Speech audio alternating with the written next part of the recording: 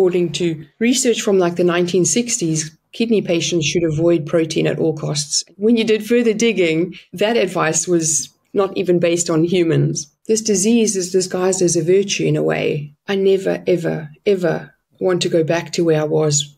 As humans, we tend to live for now, and we can't see the problems right now. And your doctor says, no, you're doing fine with an HbA1c of 7, and you believe that and you walk away, and only 5 years later you see the problem. And you can't go back and say, hey, but you said I was fine. We see so many people with not just increased rates of diabetes, cancer, heart disease, all of these conditions that are so affected by diet. And yet people working in the medical field probably spend less than a month studying nutrition.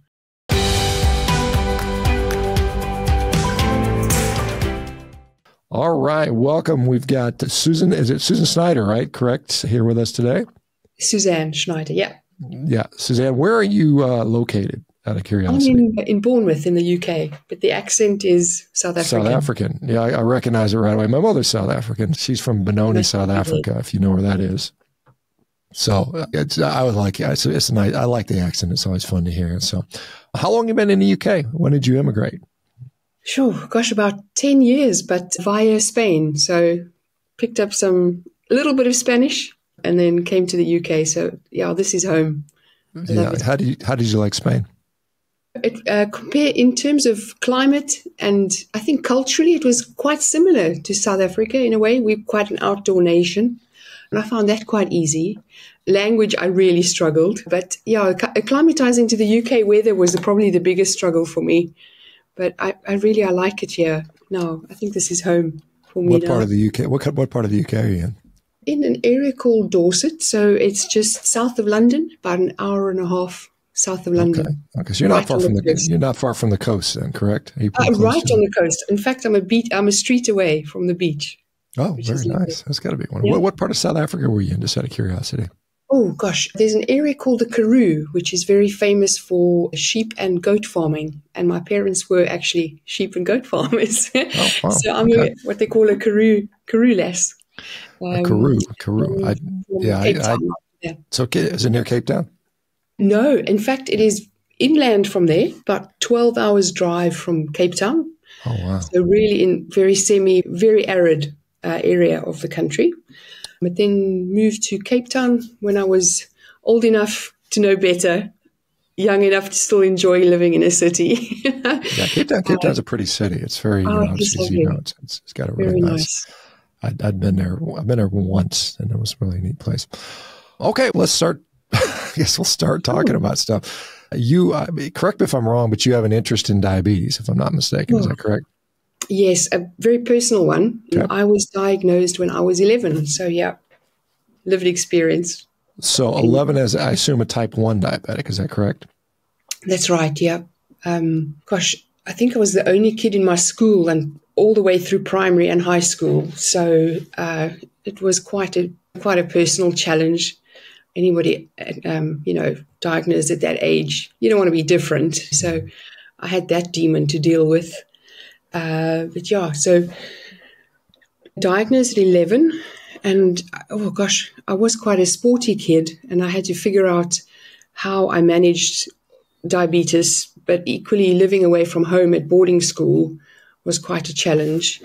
So not only was I the only kid, but the adults around me didn't really know what was going on. So it was a big learning curve for me. Yeah, I can imagine. When you were diagnosed with type 1 diabetes, and this would have been, I don't know how many years ago, a little while ago for sure, what were you told as far as how do you manage this now? Sure.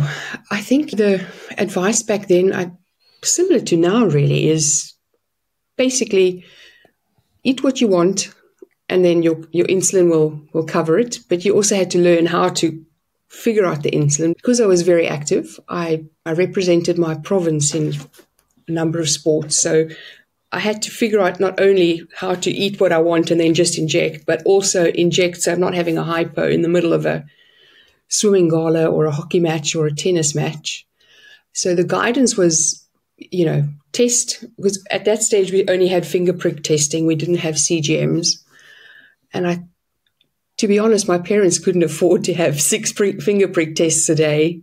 So I would probably do, if I'm honest, maybe 2 a day and then adjust accordingly.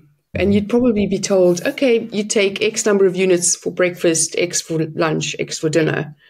You didn't really adjust, you didn't really look at a blood glucose reading. If you did, then you might adjust. But it was literally on maybe 5, 5, and 10 in the evening, and then you're long acting. So the science of numbers and adjusting according to numbers just wasn't going to happen. Not with that advice or testing twice a day. But yeah, looking in hindsight now, you think, heavens, how did I cope? Yeah. How often did you have hypoglycemic episodes? Did you have them frequently or no? Frequently. Certainly when I was training for a big swimming parlor, that was really hard because you'd train maybe two hours in the afternoon and again maybe in the evening. So it was really hard to figure out, what am I going to eat? Because everybody gets a standard lunch and then you're going to do the training and then again in the evening. It was hard. I would say certainly in primary school, often I would easily walk around with a bag of sweets as standard in my bag. And then certainly as I got older, I learned how to manage it more. But actually this is hard to admit, but actually in a way, having a hypo was a nice excuse to be able to eat sweets legally, if that makes sense. Because you knew you weren't allowed to, but because you have a hypo, you can now eat a whole bag of sweets. And I think that was my survival tactic, almost like treat as you go and face the repercussions later. Yeah, that's an interesting, because you meant a whole bag of sweets, because a lot of people, when they have hypos, they become voraciously hungry. And it's just, it feels like you're trying to get yourself out of crisis. So you may even overconsume them. And then you probably didn't know it, but then you probably had hyperglycemia afterwards and up and down all the time for sure. Yeah. Let me ask you a question. Did you ever eat biltong when you were a kid? Or was that part of that? Yes. I love that when I was there. It's one of the most wonderful, delicious snacks in the world, I think. Yeah, that's part of being South African, eating biltong. Interesting. I guess even as kids, always had access to, when we were home, obviously in boarding school, not. Food was quite restrictive in boarding school. In fact, you weren't allowed to keep food with you. I don't know why, but you weren't allowed to. But when we were home, obviously it was free access. And I think that was quite a healthy approach to food because things weren't off limit. But yeah, biltong was definitely on there. Have you tried it? Hopefully? Yes, I have. And I quite enjoy it. Yeah, it's hard to get in the U.S., the quality that you have. And so there's a guy up in South Dakota that produces some nice biltong here for us. And so had some of those. It was close to what I remember in South Africa. So you've got this, you can't really check your blood glucose very frequently. You're just guessing with the glucose, with the insulin, and maybe you get it right, maybe you don't. Were they checking your A1C periodically? Did you have hemoglobin A1C tested? I did, yeah. Certainly yes. Back then I would every 3 months or so go for your check-in. But then knowing what we know now about actually what does an HbA1c really tell you, that's an average, right? So even if you get a 7, which is still not a normal blood glucose reading, if you get this magic 7, that doesn't tell you how I feel at 2 in the morning or at 8 o'clock at night. So even though you're being told, yeah, you're doing okay, actually 3 years down the line, when you're having your first kind of eye check and you've got spots on your eye that you need treating, you wonder how the heck did that happen? Because I've been told I'm doing absolutely fine. Yeah, it was a real struggle because you're doing everything you can. Honestly, as someone who played a lot of sport, of course, maybe also because I'm female, I was very body conscious. So I thought I was doing the right thing, eating what I was told was a healthy diet, playing sport every single day of the week. And so when you go for a doctor's checkup and you then get told, actually, you're going to need laser treatment, it's devastating because you think, what am I doing wrong? What could I possibly do differently? Yeah, and you mentioned that the A1C is an average, so you could have it's high, but that's ADA, like, they think it's okay there, but it could be on the back of very bunch of highs and lows and averaged out, whereas you're not having this steady number. You're having significant highs, significant lows, and the significant highs may be leading to some of that retinal damage, that vessel damage in your eye.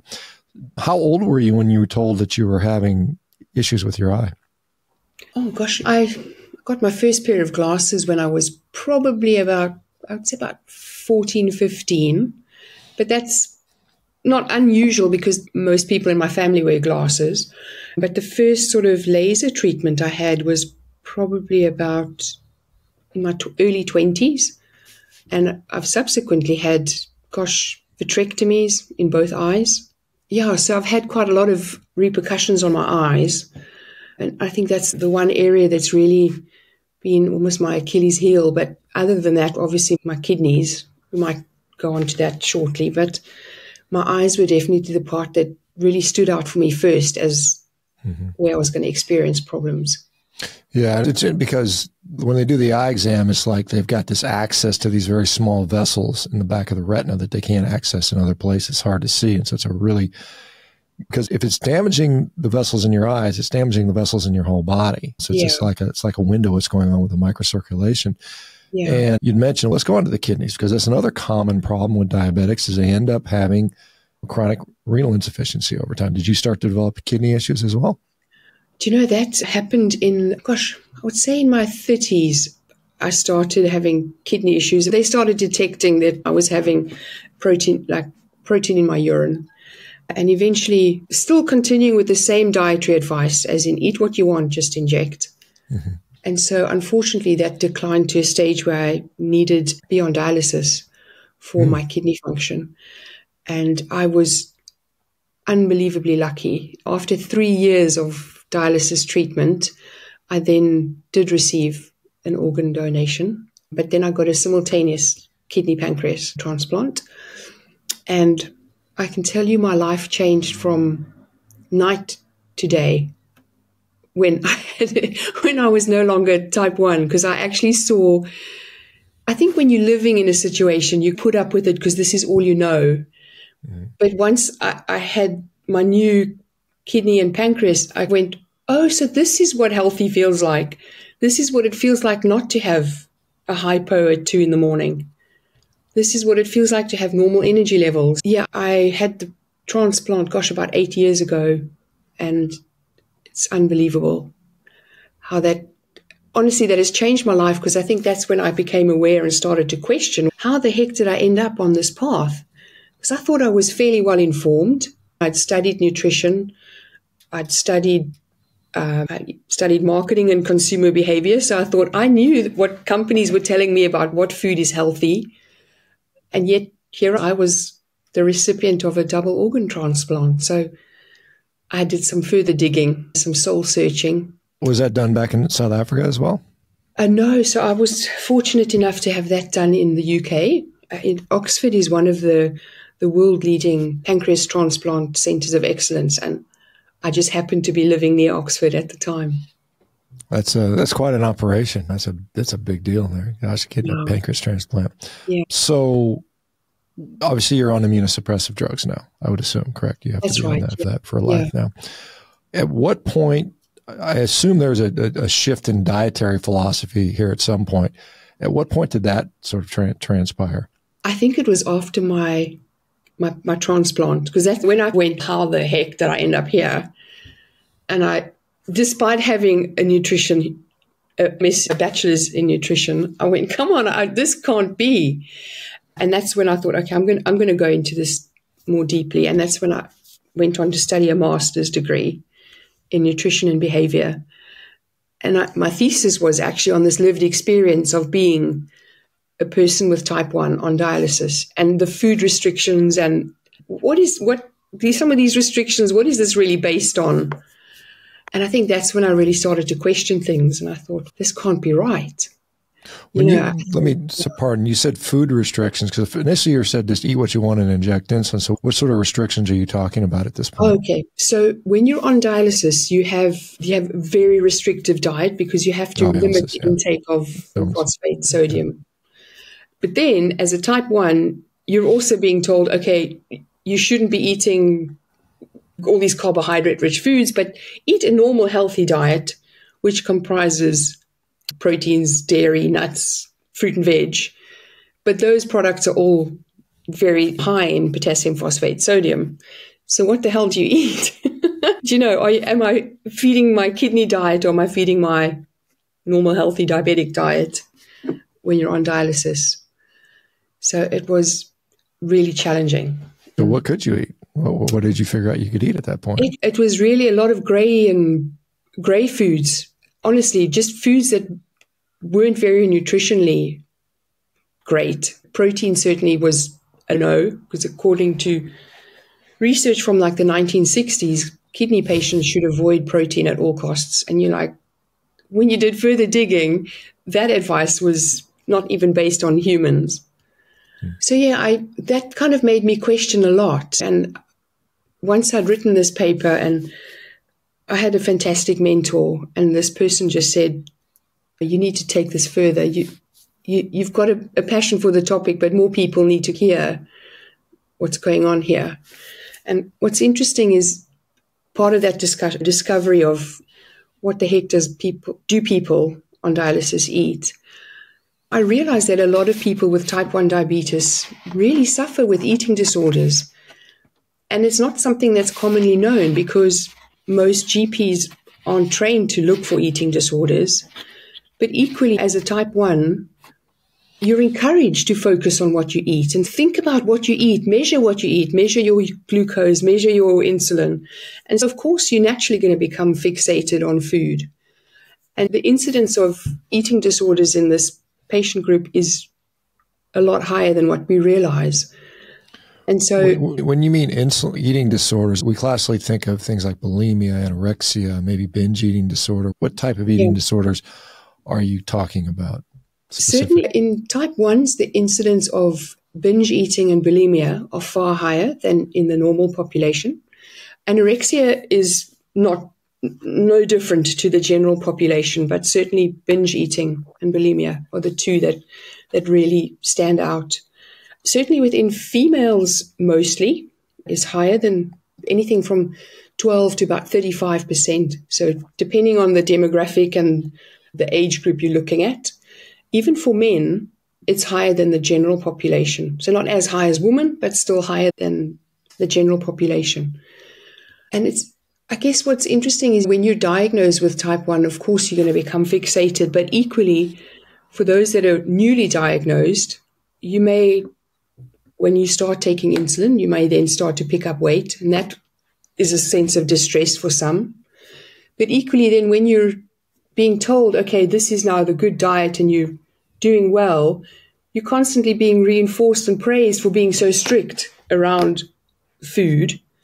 And so then it's almost like an eating disorder can go kind of noticed because this disease is disguised as a virtue in a way. But interestingly, there's quite a lot of research that's been done by a really great lady by the name of Agnes Ayton. She's based in Oxford, and she's a psychiatrist, but also very interested in how nutrition affects eating disorders.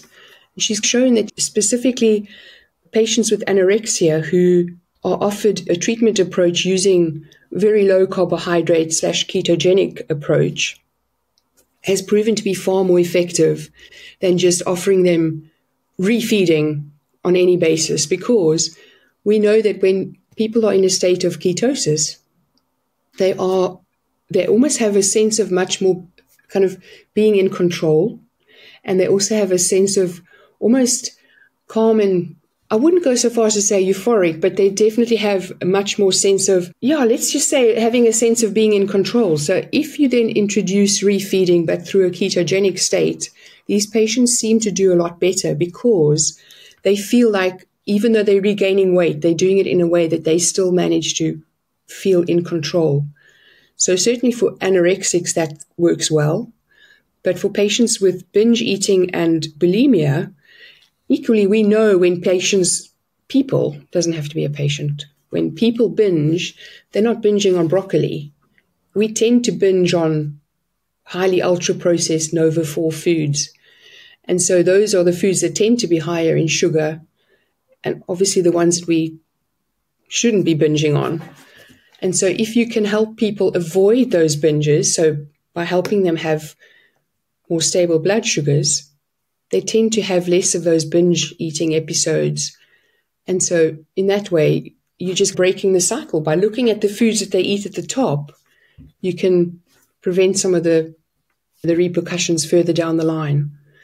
So, yeah, there's some really good research that shows that actually what you eat can affect the eating disorder outcomes further down the line. Yeah, there's a nice case series that Nick Norwitz and I helped him to organize on anorexics and using basically carnivore diets, keto carnivore diets, to put their anorexia into remission, because it's got a really high failure rate. Anorexia has a very high failure rate. And I had talked to some of the patients that said that when they were hospitalized, inpatient, they were just told to eat junk food. They were just giving them junk food just so they would eat something.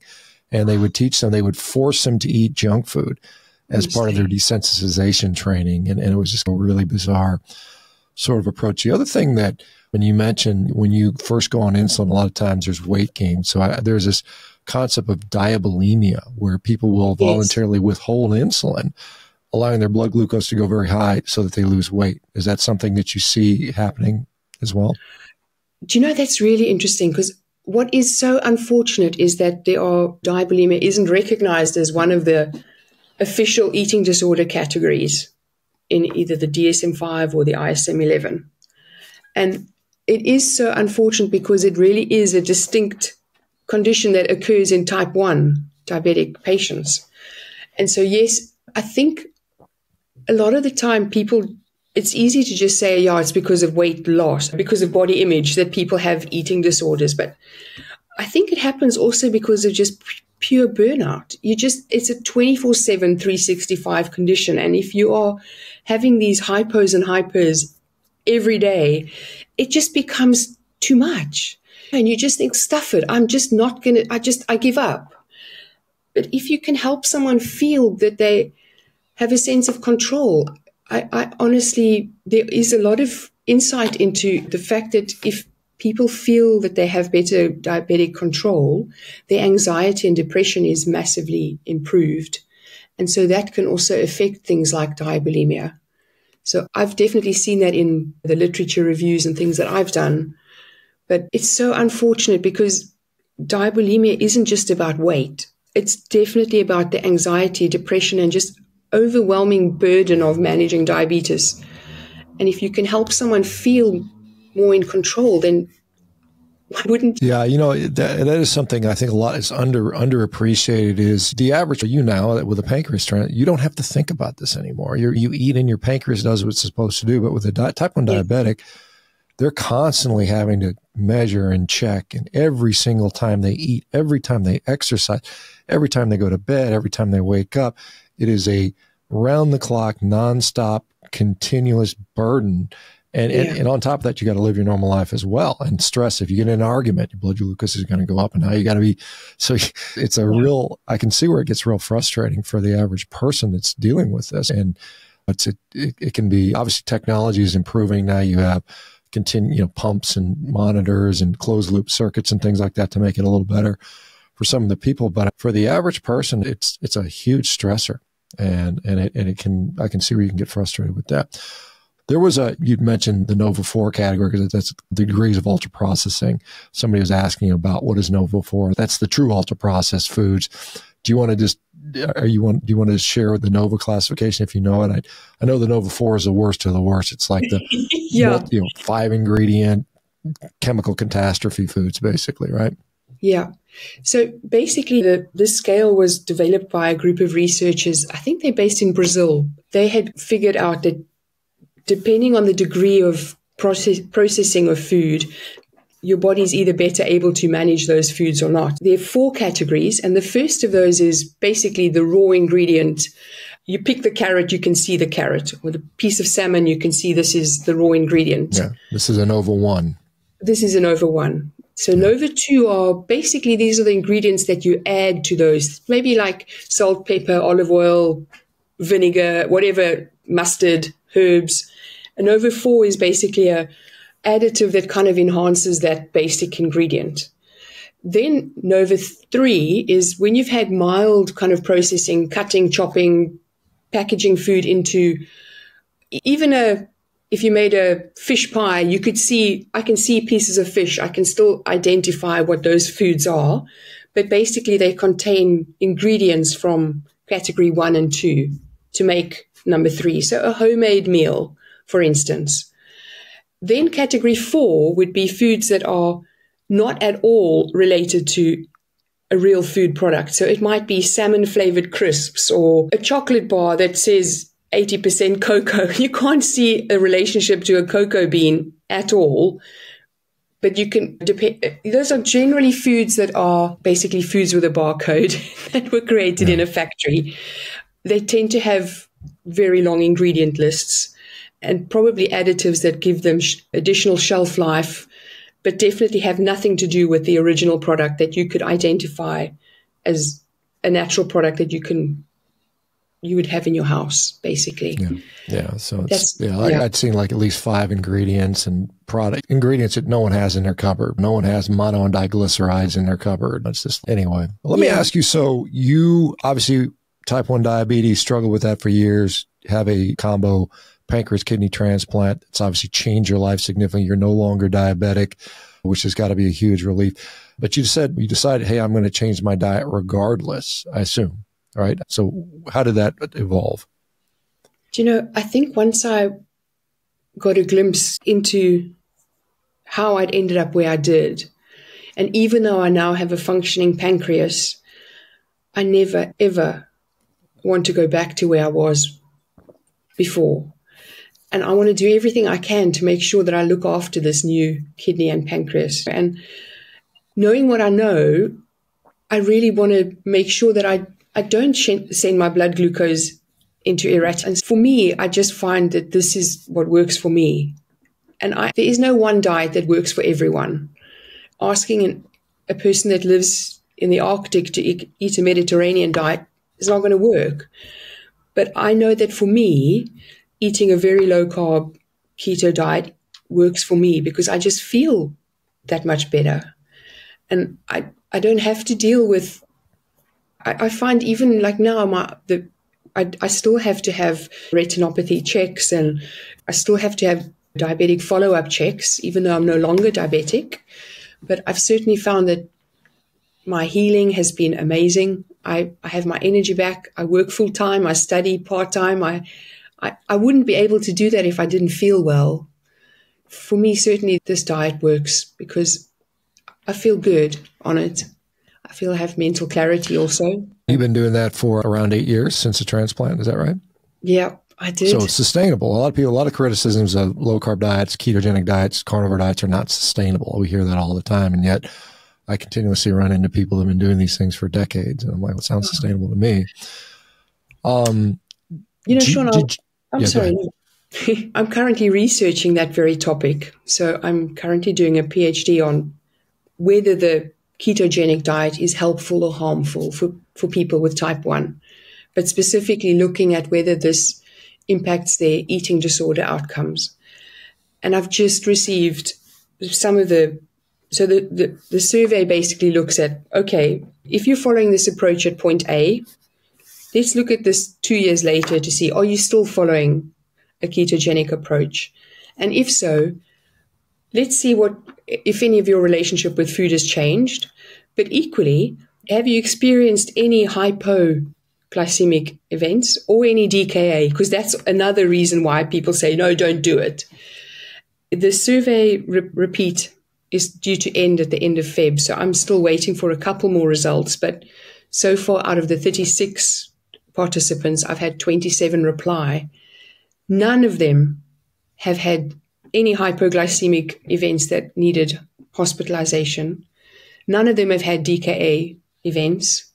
And all of those participants are still following that approach. And of the 27, 85% of them have been on this approach for more than 3 years.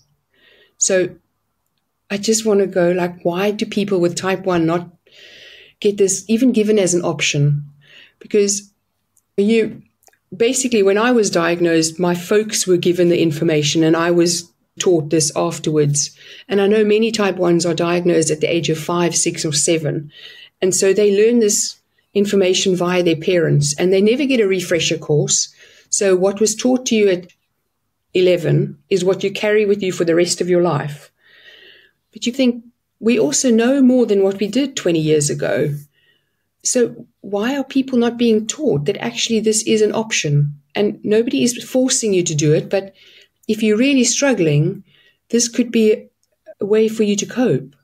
Let me ask you a question, and maybe you can't decide this. You obviously type 1 diabetes, eat whatever you want, didn't work very well, ended up eye issues, kidney issues, pancreas transplant, having the surgery.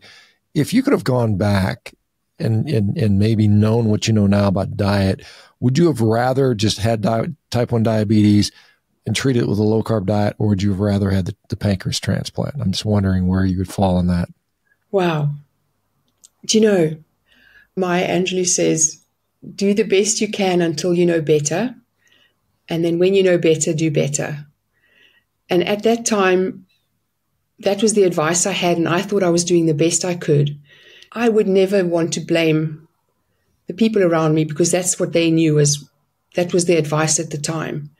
But knowing what I know now, I would want to do it differently because I feel, honestly, dialysis is not something that I would wish on anyone.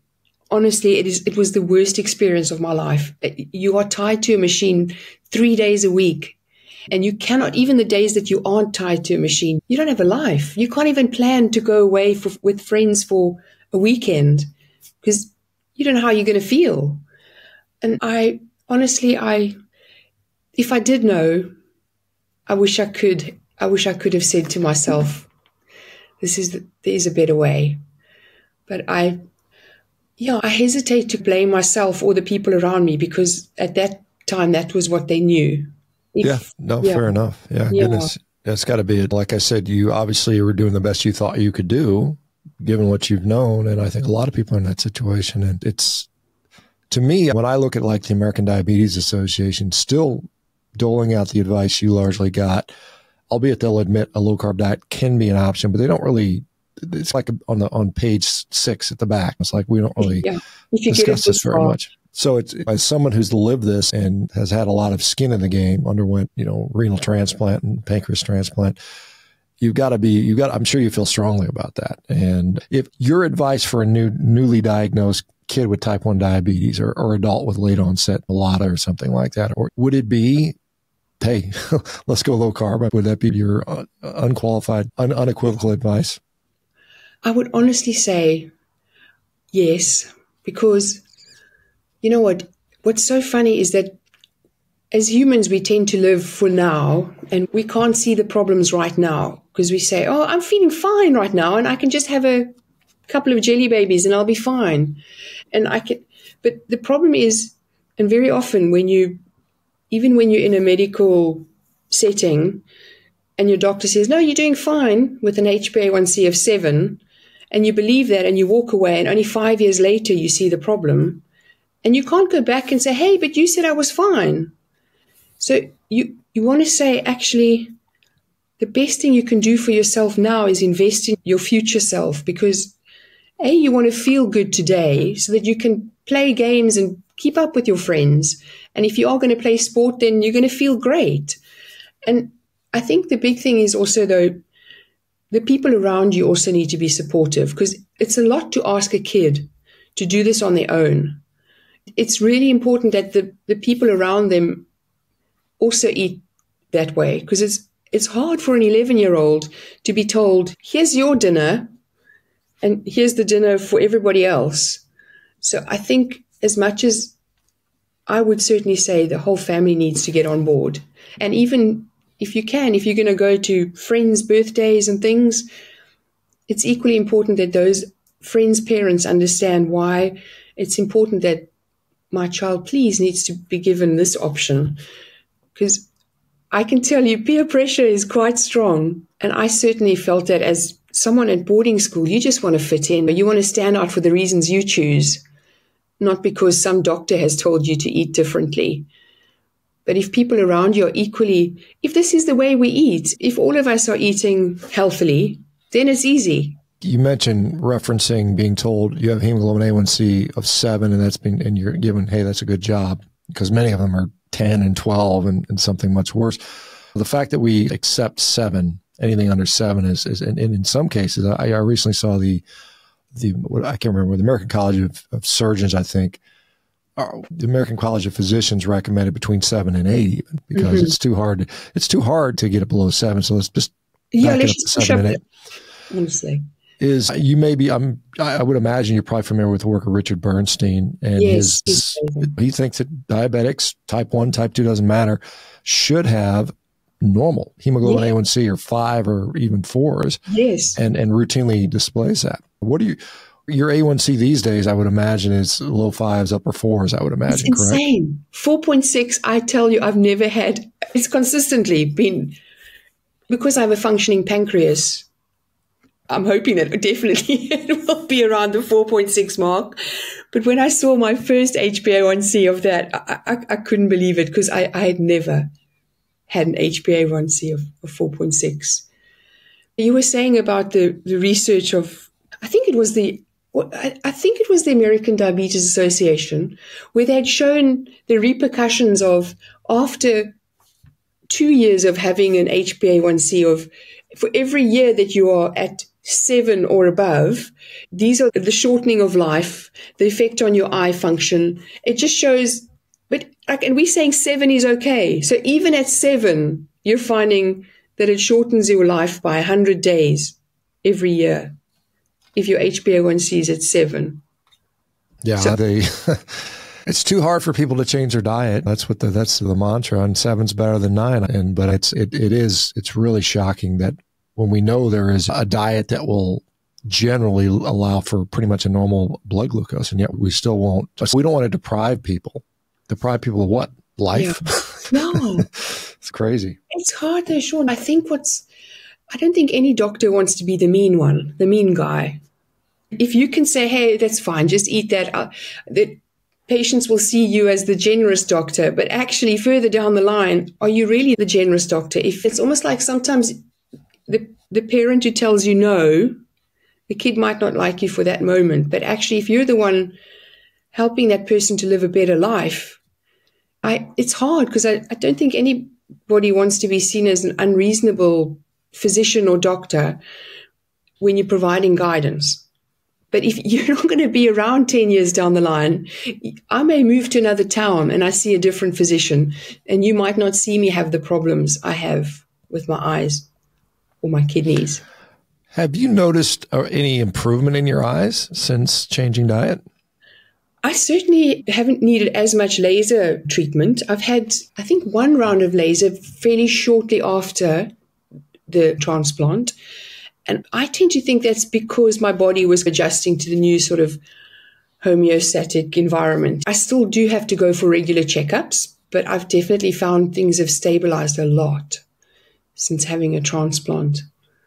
This is the interesting thing, because there's a lot of critics of low carb diets, to include people that are critics of that in the application of diabetes. They'll say that you aren't actually reversing the disease. You are just masking the symptoms by not consuming carbohydrates.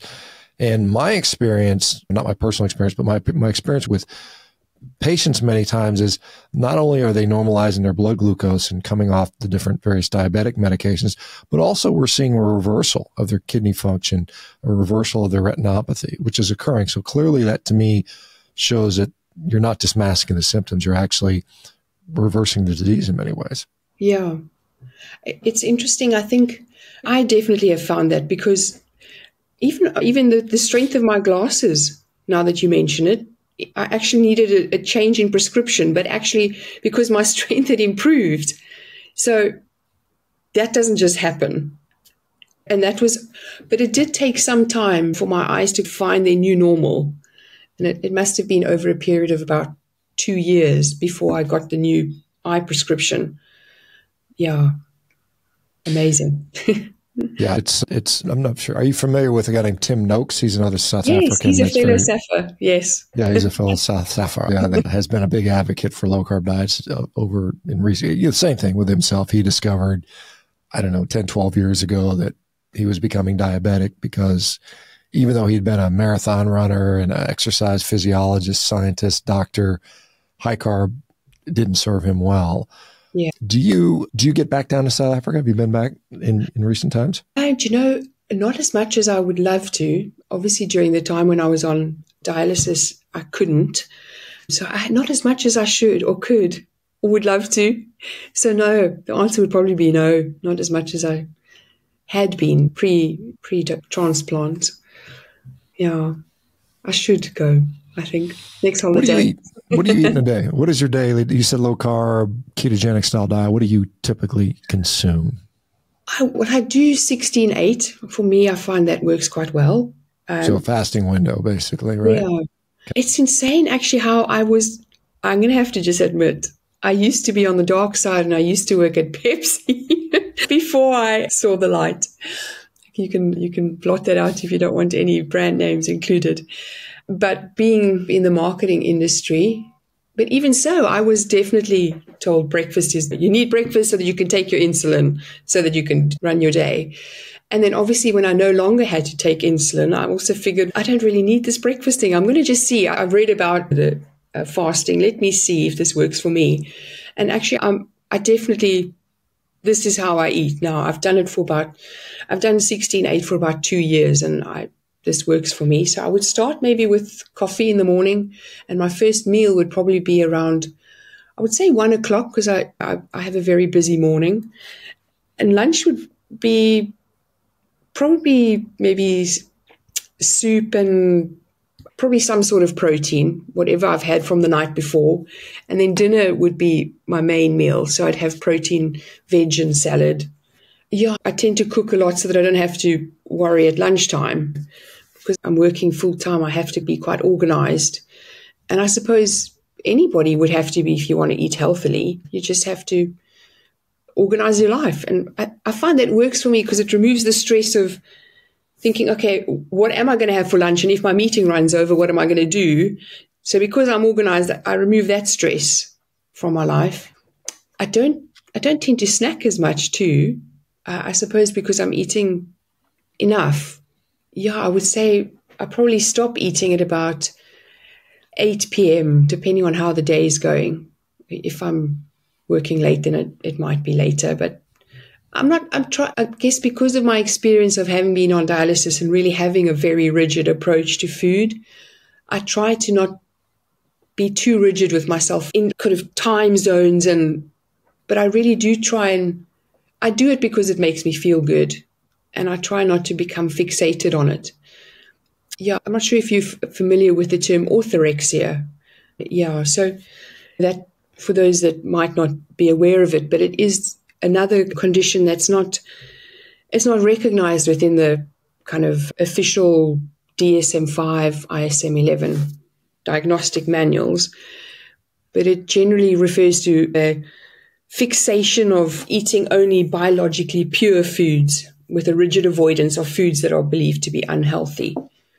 And while there's nothing wrong with eating healthy foods, when this becomes a problem is when it coincides with things like almost obsessive compulsive disorder and the same sort of characteristics of anorexia, where you become so ritualistic about food and you avoid foods that it almost impacts your social life, your mental functioning of things. And I just want to make sure that when I follow an approach, it is healthy for me in terms of meeting with friends and family too. Yeah, it works for me and I make it work. If I eat a meal out with friends, I just choose foods that suit my way of eating.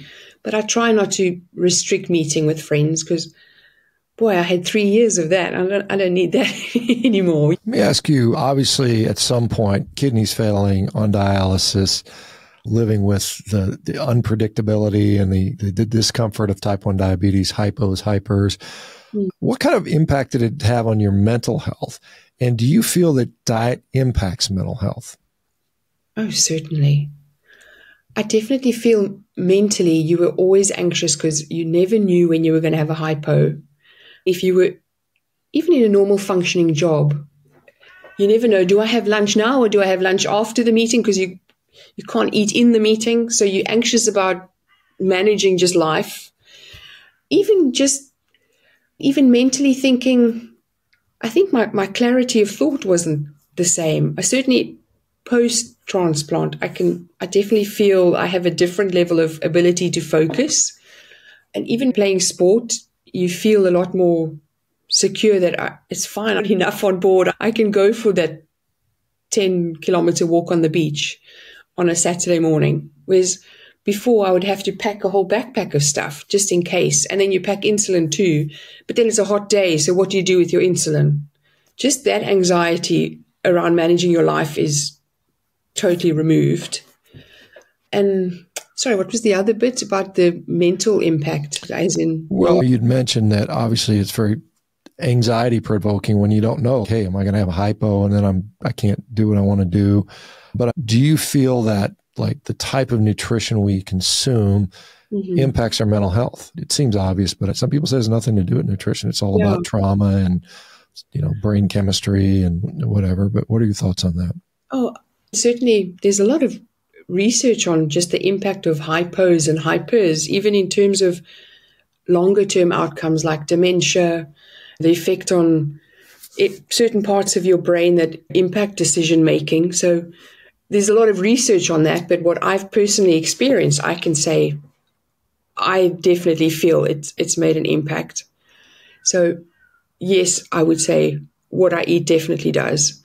If I think back to how I felt eating, say, what I thought was a healthy breakfast, having, say, oats with bananas and a glass of juice for breakfast, I know that by 10:30, 11, I'd want something more to eat because of the way that those foods impact blood sugar.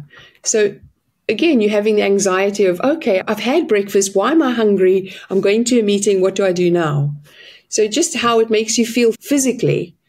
But then if you're having some sort of snack food in the middle of the afternoon, that impacts your focus. So for me, definitely, I feel that what I eat impacts my mental function, most definitely. Yeah, you wouldn't be alone in that, but you may be familiar with work guys like Chris Palmer, Georgia E., and some of the other folks at Metabolic Mind, I think, Institute or something along the lines, Metabolic Psychiatry, where they're showing that ketogenic diets in particular have been very helpful for putting depression, schizophrenia, bipolar disorder into remission fairly consistently, which I think is what I see clinically as well. And one of the major things I see when people adopt low-carb ketogenic carnivore diets is they often will say that their mental health is much improved. And so when we look around and we see so much mental health disorders, the prevalence has just gone up tremendously in the last really few decades, and even the last few years. I think I saw somebody say 1 in 3 young adults is now suffering from some sort of mental health disorder, which is just an incredible, the prevalence of that is it's just off the charts. And it's likely that we're all eating all these, like you said, Nova-4, ultra processed. I was just going to say, in the US, it's like almost 70% of our diet is coming from that, which is just tragic. The UK, not quite to that level. I'm sure the UK is probably close to 50% though, if I'm not mistaken. We've got about 5 minutes left. Anything else you want to share before we go? And this has been wonderful. Thank you, by the way. I appreciate that. Gosh, I think the biggest thing I would say, if I could do a call to action, this is my 2 minutes of action time, I really feel that every doctor has to improve their knowledge of nutrition. We are in a space right now where we see so many people with not just increased rates of diabetes, cancer, heart disease, all of these conditions that are so affected by diet. And yet people working in the medical field probably spend less than a month studying nutrition.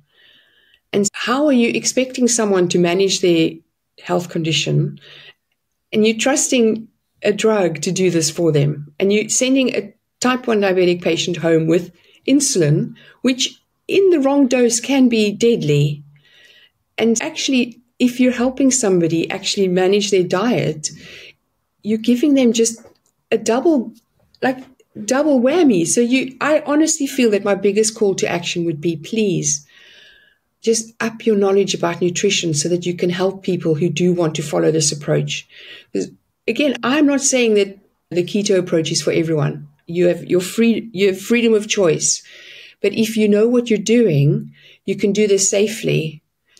And even if patients come and ask you for help, at least you can guide them safely so that they're not an answer and making a guesstimate. So as a physician, you're doing the right thing by just increasing your knowledge so that you can help people do this safely. And honestly, I think people who are currently struggling with type 1 diabetes, who haven't even heard of this approach, would be grateful to know that there is a better way to live. Yeah, amen to that. That's wonderful information. Suzanne, thank you so much for doing this and continued success. When you're getting your PhD, your area of focus is going to be type 1 diabetes going forward? Is that That's right, yep. Yeah, okay. So I've got 2 more years to go. But yeah, I feel just incredibly lucky because I've just been fortunate enough to meet people like yourself and connect with people like Dr. Ian Lake, who's a fellow person with type 1. I'm interviewing him next week in a couple of weeks. He's amazing. Yeah. He's amazing, really.